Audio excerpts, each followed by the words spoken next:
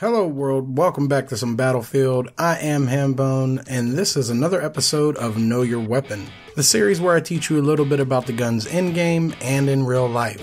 Last time we talked about the M1907 from the Medic class, and today we will be discussing the Benet Mercie from the Support class. The Hotchkiss M1909 machine gun was a French-designed light machine gun of the earliest 20th century, developed and built by the Hotchkiss Company. It was also known as the Hotchkiss Mark I by the British and the M1909 Benet Mercie by the Americans. The French variant fired from the 8mm Lebel, while the British version used the .303 round. The US finally got in on the party around 1909, and they ended up using the .30-06 cartridge. The three unique names come from three different sources. The first one being Hotchkiss, which is the name of the American Benjamin B. Hotchkiss, who started the company in France. The other two are Lawrence Benet and Henry Mercie, which were the two main designers on the weapon, and the US designation system at the end, which is the model, which is why we always see M whatever. The Benet was gas operated and air cooled and had a maximum range of 3,800 meters or 4,200 yards, and it weighed 12 kilograms or 27 pounds. Initial models were fed by a 30-round strip magazine, but later models could be either strip or belt fed. The US type had a bipod, while some others used a small tripod.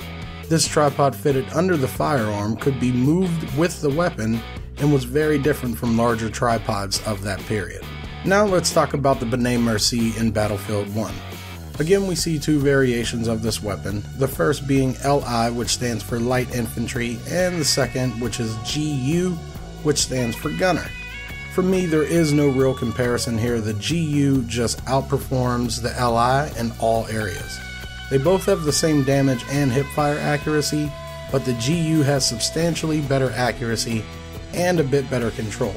Not to mention that in the alpha, the LI doesn't even have a scope, so I naturally gravitated to the GU. As you can see from some of these clips, the thing has the ability to reach out and touch somebody from quite a distance, and this thing is very freaking stable, so it makes it an all-around good weapon. The damage output is great at mid and long ranges, but I still feel that all of the machine guns need something, a little buff there in the CQB area, because they seem to suffer. But overall, this is my favorite light machine gun from the alpha. It should come as no surprise to you that each of these variations was 40 war bonds to unlock and could be unlocked at any time. That's going to do it for this episode of Know Your Weapon. I hope you enjoyed this video detailing the Benet Mercie.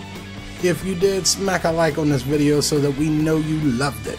Don't forget to subscribe for more Battlefield 1 content and follow me on Twitter to stay up to date with all the Battlefield news and to know exactly when I'm streaming live on Twitch.